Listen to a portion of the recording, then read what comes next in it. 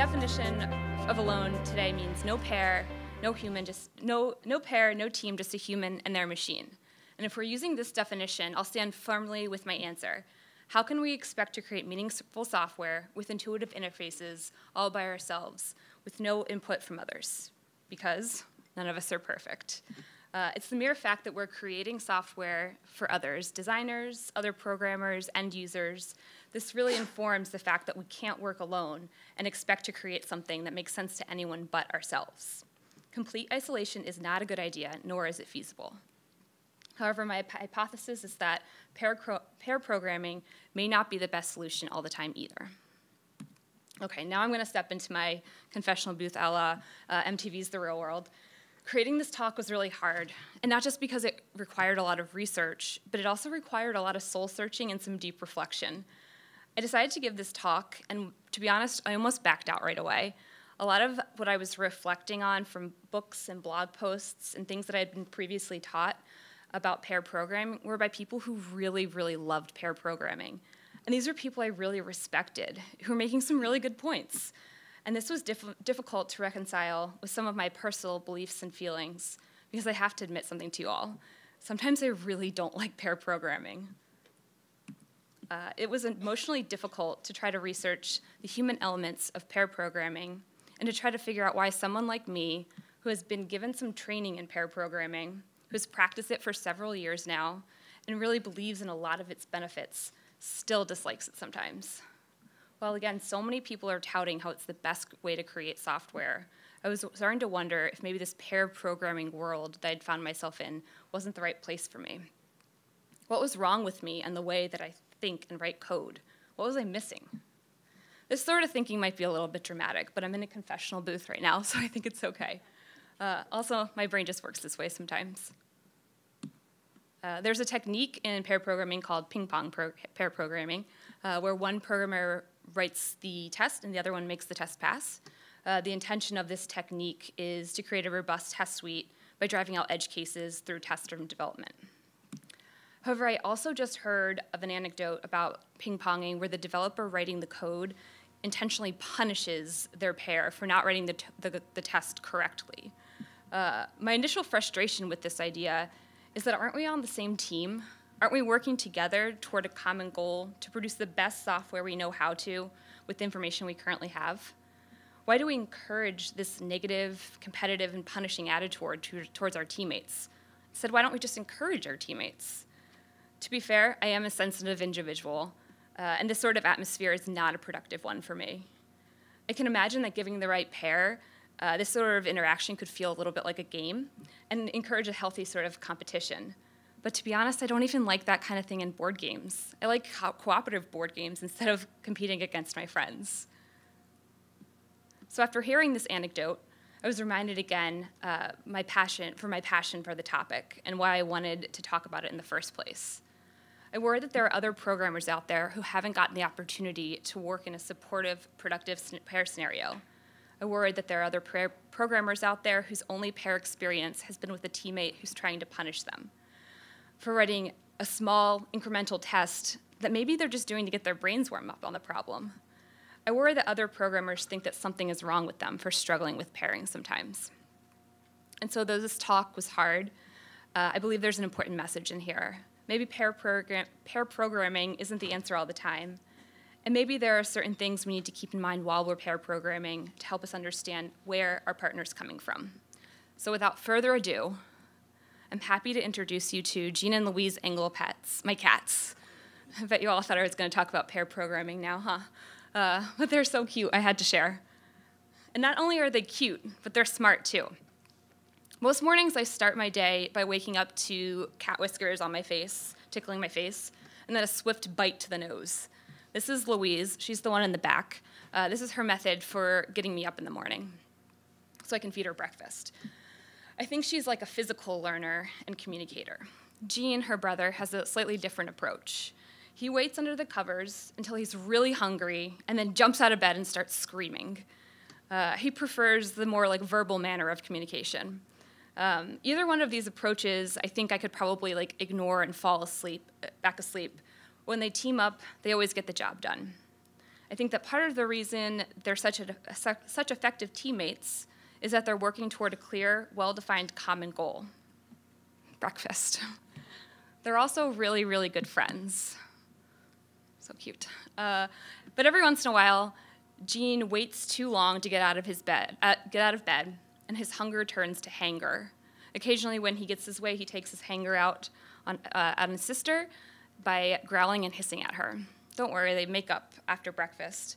But my point in telling you the breakfast adventures of Gene and Louise is that even if you're working with your best friend and you have the same well-defined common goal, and normally you work really well together, teamwork is hard.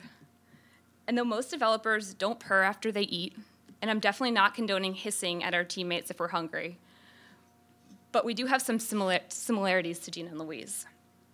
And just imagine the complexity and difficulty that's added if you and your teammates' work styles don't complement each other. Or if you're not best friends. Maybe you don't even know your pair that well. Or what if you don't have a very clear, well-defined common goal? No wonder this is a challenge. So today we're going to be discussing teamwork in general, and particularly pair programming. So what is pair programming? Though this isn't the official pair programming definition from extreme programming, it is from extreme programming. I'll read it out loud so that we have some different learning styles can be engaged. But pair programming is a dialogue between two people trying to simultaneously program and understand together to program better. It's a conversation at many levels, assisted by and focused on a computer. So pair programming is when two developers work together on one task at one computer. Why does teamwork make the dream work? Why do we even care? Before we get started about talking about the challenges involved in pair programming, why do we even care? And why does teamwork make the dream work? And more specifically, why do people want to pair? By teaming up with those who think differently and see the world differently than we do, we're exposed to new ideas, and the group benefits from increased creativity. And since pair programming is in part about discussion with our pair, we have built-in brainstorming in every interaction. We're able to more rapidly transfer knowledge to our teammates because they're able to see firsthand how our software works and ask questions in real time.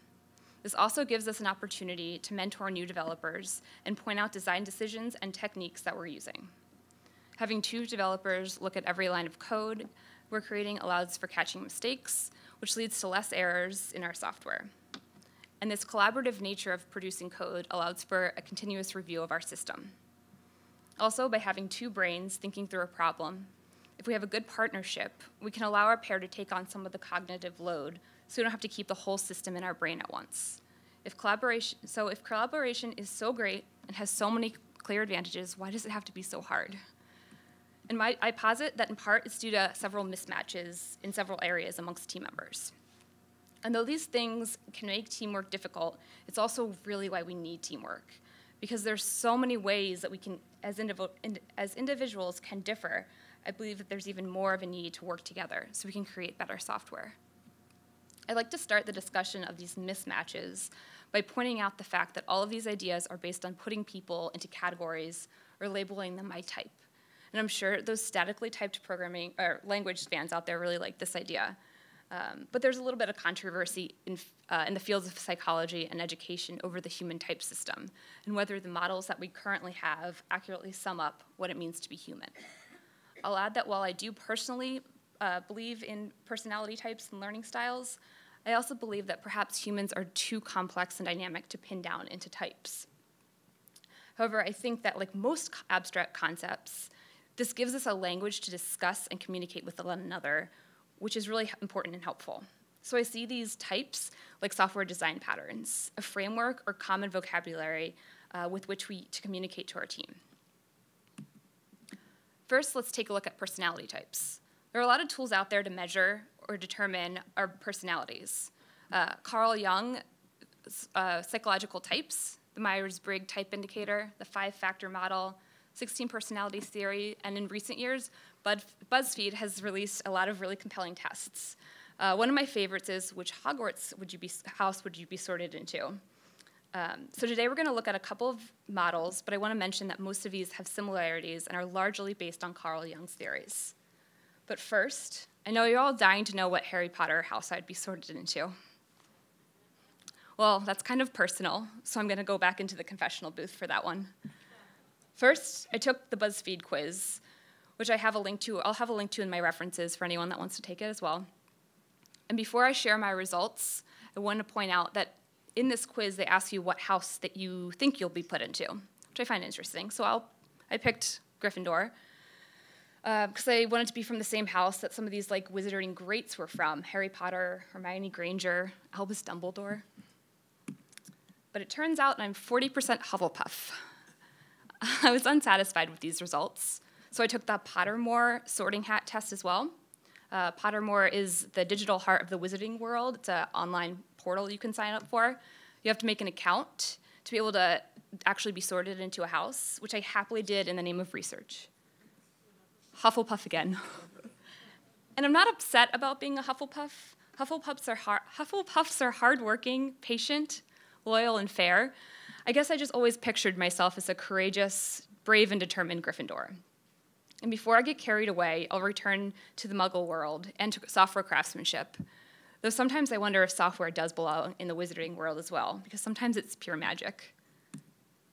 Anyway, my point is that sometimes we don't or can't accurately figure out what our type is. Since our primary function is in our personality or thinking style is the one we're using to reason about what our personality is, it's quite challenging to figure out. Oftentimes, we're more aware of our secondary function, which I think explains why I was able to see, where I wasn't able to see that I was a Hufflepuff, because I was using my Hufflepuffness to determine that. And my secondary Hogwarts house, the Gryffindor, is the one that I'm more associated with. Perhaps being aware that it's so difficult to figure out how we think ourselves will give us a little patience when we have to try to decipher our teammates and how they're thinking. I also will mention that I took a What Game of Thrones group test as well. Would you end up as well? And I was Targaryen, which I find kind of interesting that I am both a Targaryen, whose animal is the dragon, and then a Hufflepuff, whose animal is a badger. Very different, but anyway. So besides looking at my sorting hat test results, we're going to look at some of the ways that thinking styles are modeled. The Myers-Briggs Type Indicator, or MBTI for short, determines one's personality based on how they answer a series of questions in a survey, and then those answers are mapped to 4 characteristic spectrums. These characteristics are likened to one's handedness. For example, I might be right-handed, and with time and effort, I could train myself to use my left hand. This could be easier or harder for some people, but it would probably be really uncomfortable. The first attribute that we're going to consider is considered to be an attitude. So it measures introversion and extroversion. At their core, introversion means inward-facing, and extroversion means outward-facing. Whatever our attitude is set to dictate how the rest of our characteristics behave. So the next 2 characteristics are cognitive functions. The sensing and intuition spectrum is focused on information gathering, or perceiving our world, or in other words, how we prefer to ingest and understand new information.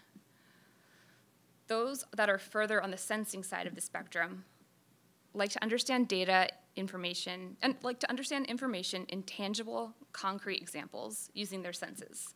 They like facts and details. The meaning is in the data itself.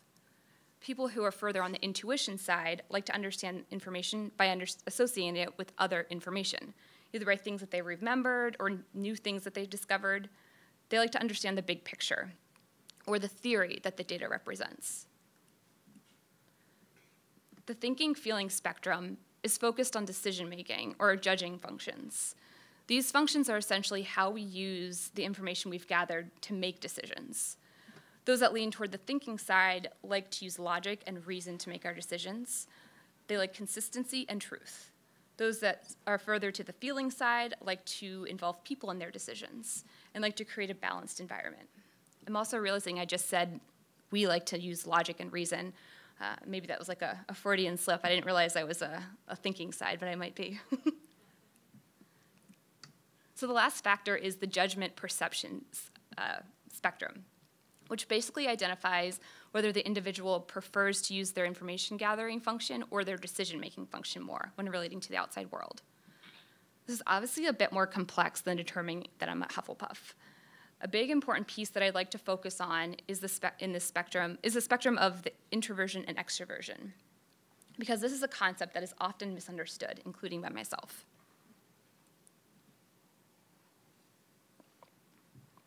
Rather than using these stereotypical ideas of extroverts always being outgoing, gregarious, and craving human interaction, while introverts are quiet, serious, and antisocial, let's instead consider what it may look like to view introversion and extroversion as merely influencing how our cognitive functions manifest. In trying to understand how introversion and extroversion affect cognitive functions, I came across an article by writer and self-proclaimed MBTI nerd Heidi Priebe, in which she contrasts how our types could be affected by our level of introversion or extroversion. So let's unpack this a bit by looking specifically at the sensing side of the information gathering function. And just as a reminder, sensors like to understand information in tangible, concrete ways using their senses. To paraphrase one of Priebe's articles, if we're looking at the sensing side of information gathering, one who uses an extroverted sensing function takes in the world as it exists in the present moment. They're very attuned to sight, sound, smell, and touch. They're present-oriented. One who uses an introverted sensing function is detail-oriented. They take notes of facts, events, and occurrences as they happened and internalize them. They're usually more past-oriented. Let's say that two programmers are working on a program that generates a report by maybe fetching some data, manipulating it, and then outputting it somewhere. And they already have one report A, built. Now they have a task to create a new report, aptly named Report B. The introverted sensor may take a look at their Report A generator code and then couple that with the details and facts they stored in their brain about the Report A code. For example, in order to generate the report, they needed to fetch some data from another source. Or maybe they remembered that they tweaked some of the field names before they output them for clarity. The extroverted sensor may take a look at their Report A generator code and then look at several other related files, test out a bit of code in a debugger, and then make a decision how to implement Report B. Neither of these processes are better or worse, in my opinion. They're just different. And I could imagine how these two individuals would work really well together. This would be so great to have two different ways of approaching a problem, each thinking of things that the other one isn't. This could be so productive. But I can also imagine this scenario where it would not be so great. What if neither pair communicated their thought process, and the extrovert just went off coding away while the introvert mentioned some really specific details that didn't seem to matter at the time? This would be really stressful and maybe pretty annoying. Now, granted, this is a bit hyperbolic, and this wouldn't be what we consider pairing or collaboration, but I've heard of pairing sessions that have gone kind of like this, most likely because each party didn't understand how the other one was processing information. And now on to the next pair mismatch, learning styles. Suppose I was on a team with any of you and mentioned that I was a visual learner and then asked you to draw out an idea on the whiteboard. You would have a general idea of what I meant. And by explaining what I needed in terms of a learning style, it might be a little bit more effective than saying, I don't understand you. It gives you a kinder way and more intuitive and a more interesting way of knowing what I need. There are also a lot of models describing learning styles, and like we focused on the Myers-Briggs indicator with personality types, we're going to focus on a well-known model called VARK for learning styles, which identifies visual, oral/auditory, read-write, and kinesthetic perception modalities, or ways that we perceive information. It also includes a mixed modality, or those that identify with more than one of these modes. This model helps determine which of these modalities is the most effective for an individual. So let's dig into each of these. First, there's V for visual. Visual learners have a preference for learning and communication via maps, charts, graphs, diagrams, arrows, and perhaps this learner might get a lot out of diagrams and might also produce readmes and documentation with a lot of diagrams. They'll draw out sketches of their plans to understand information and point arrows to things to show how messages go from different components of our system. These programmers probably really care about the structure and the syntax of the code, the indentation, and the white space. They may find it helpful to draw on a whiteboard, and they may talk with their hands a lot to describe their software components, how their software components interact. The oral/auditory learners prefer heard or spoken input and output. They get a lot out of listening and participating in discussions. They ask a lot of questions, and they may talk out loud while they're programming. Perhaps the noise level in the room, if there's a lot of background or extraneous noise, this could be really distracting for this kind of learner. They also may repeat what's already been said or ask an obvious question, and this is because they need to say it themselves to learn it. They're not trying to annoy you. As an anecdote of why I believe that understanding our teammates communication/learning styles is important is due to an experience I had while pair programming that specifically involves someone who I believe uses the auditory learning style. Since we've established that my cat Jean is an auditory learner, let's just say it was Jean I was pairing with. It wasn't actually Jean because he's a cat and doesn't care about programming, but I'm using his name to protect the innocent. So Jean and I get along pretty well outside of pairing. I would say we're friends. We're of a similar level of expertise.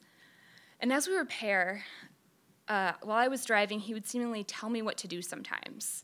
And not in a big picture sort of way, but in a really detailed manner, like telling me how to print out some text in Ruby. And to be honest, this sort of bothered me. Didn't he think that I knew what the puts method in Ruby did? I'd been writing Ruby for about 3 years at this time, and printing a string using the puts method was something I felt very confident in. I realized that I was internalizing this angst and some frustration and anger with Jean, telling myself things like, does he really have such little faith in my abilities? Does he not trust me?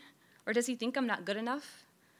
After some complaining to my friends and family, some soul searching, and some advice to look at the facts and not just internalize these feelings, it dawned on me, Jean is an auditory learner. When we're pairing and we get stuck on a hard problem, he stops and talks it through. He talks to himself while he's typing. This is how he processes information. He's not telling me how to print out a string in Ruby. He's just thinking out loud. He's being an active and supportive, engaged pair. And this was a game changer for me. Now, to be honest, Jean and I don't pair well together. I haven't been able to figure out specifically, but it's just not smooth sailing with us. But after realizing the sort of learning and communication style he had, I was able to stop taking it so personally. Maybe it's okay that we're friends, that we can work on a team well together, but pairing for long periods of time isn't the best and most effective working style for us right now. And as my Aunt Jane used to say, and honey, that's fine.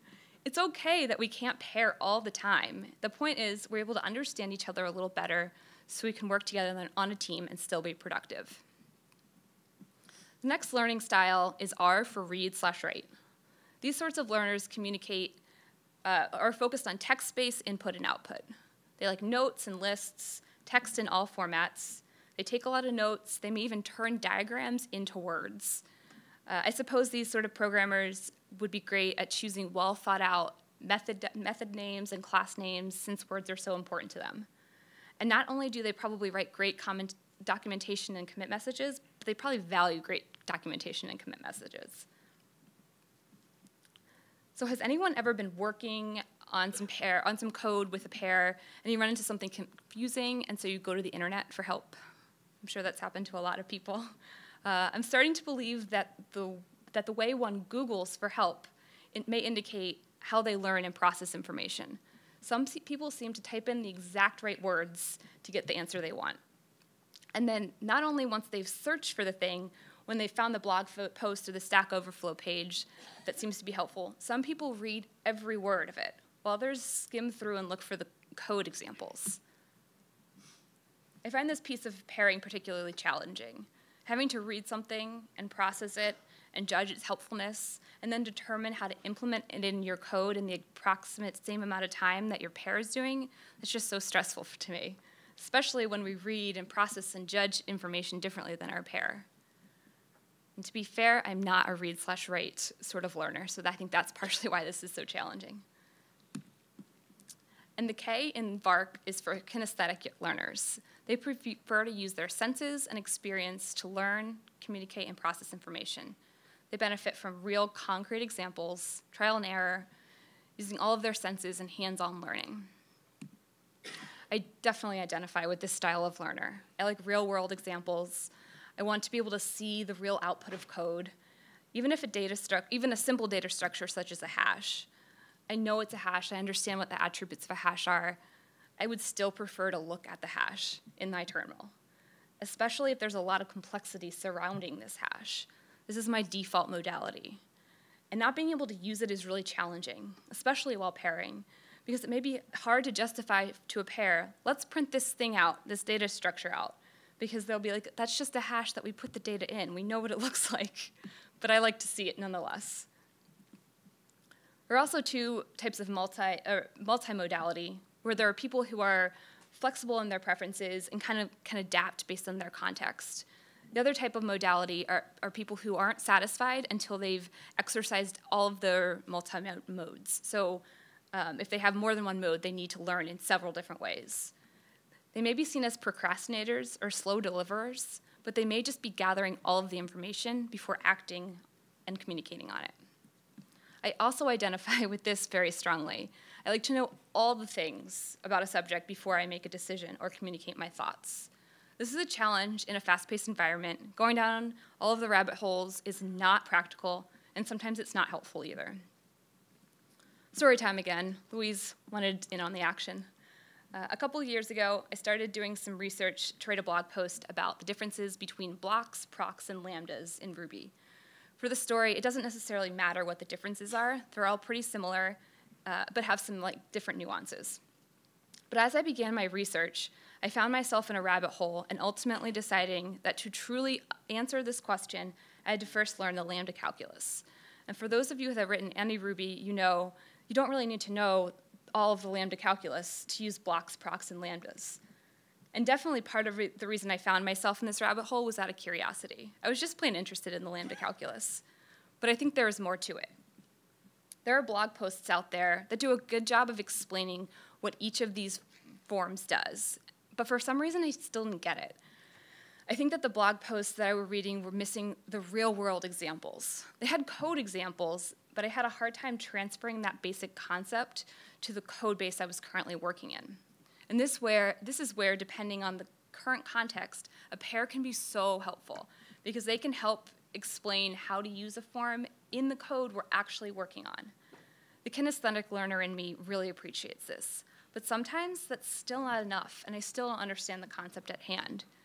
And then I feel behind as a pair, like I'm not contributing, which sucks. Perhaps this is happening because though my pairs helped my kinesthetic mode, there's still another mode that hasn't been satisfied yet. This is just a theory of mine that I'm working on, and I'm still trying to identify in those moments of confusion what I need to do for clarity. Actually, as I was putting these slides together, I found myself in the rabbit hole of lambdas again. And I was in this rabbit hole knowing that I shouldn't be doing this, I should be working on this talk, but instead I found myself reading a blog post by Martin Fowler just titled Lambda. This was a blog post that I most certainly found the first time I tried to understand this, and I struggled with it the first time. But this time I just got it. I was able to read it faster. The fact there was C# in there didn't throw me off because I've never used C#. I also found myself not needing to open a console and create lambdas and procs and blocks in my interactive Ruby environment just to understand, which is interesting and really satisfying. In one of the original papers about the VARC model, there's a line that says, maturation and experience contribute to integration of the modalities, and strategies are developed to transfer information from one perceptual channel to another. In other words, as we grow, mature, and learn, our ability to use modalities outside of our preference becomes easier. Which brings me to the next mismatch, the experience mismatch. As you'd imagine, we all have a different story of how we got into software, and each of these stories has implications on our knowledge and how we communicate about that knowledge. We could be self-taught, boot camp taught, apprenticeship taught, or university taught, or some combination thereof. We're Windows users and Mac users and Linux users. We have different programming language exposure, and so we all have different vocabulary to discuss technologies and ideas. We also have different amounts of experience in each of those areas, and here's where I'd like to start the discussion about experts and non-experts. There's a lot of discussion in pair programming that involves different members of different expertise level matching. And though understanding the dynamics of like an expert pairing and a novice pairing is really important, today I'd like to focus on the mismatched pairing, or the experts and the non-experts. An argument for pairing is that it can be used as a tool for mentoring, a chance for a non-expert to learn how an expert programmer works, to get familiar with a new language or a new system. And I definitely agree that this team dynamic can be really helpful, but making sure that both programmers involved are prepared and comfortable to play their role is incredibly difficult in practice.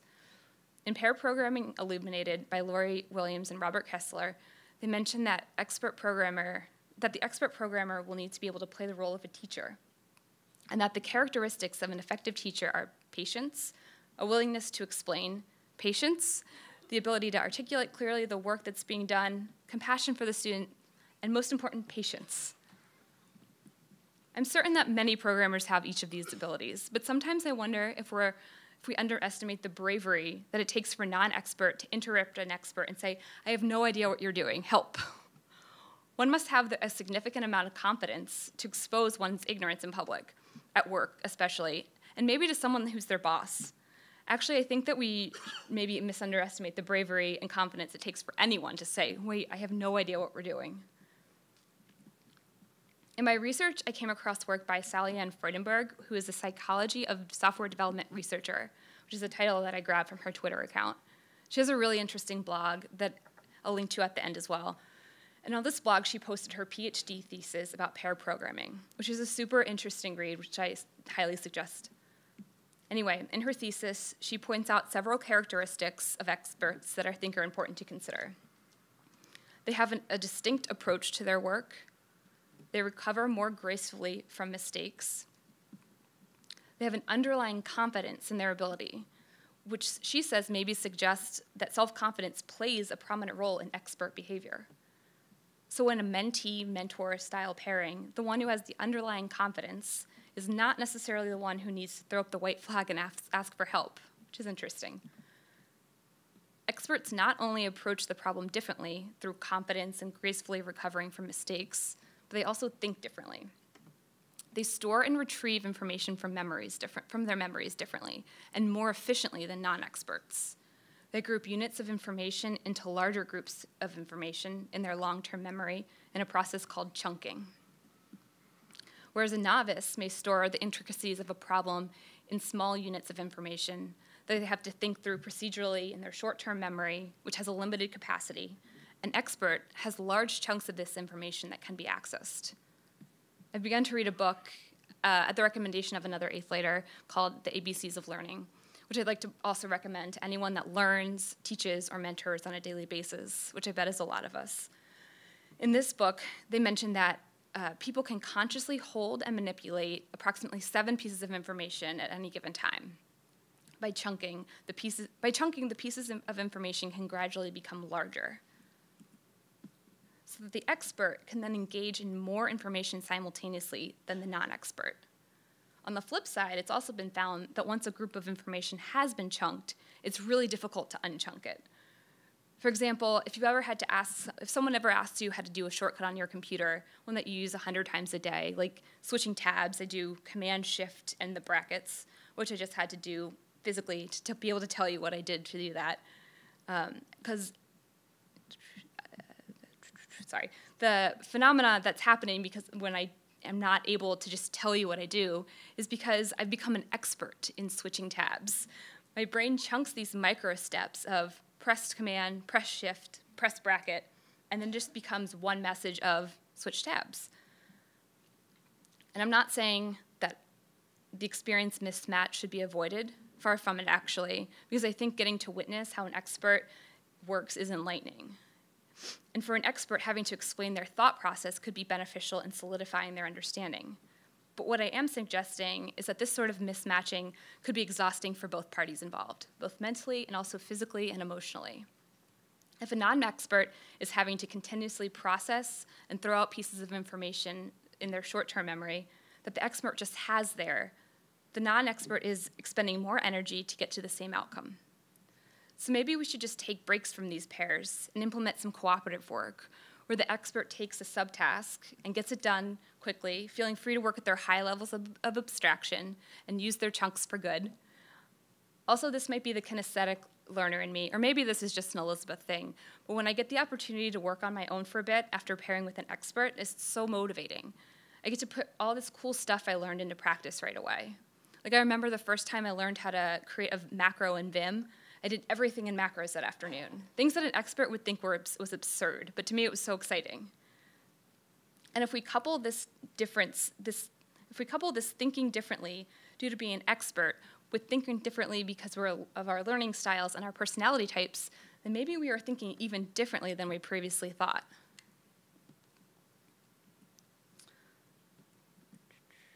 Humans and cats are complicated. And these three mismatches are only the tip of the iceberg.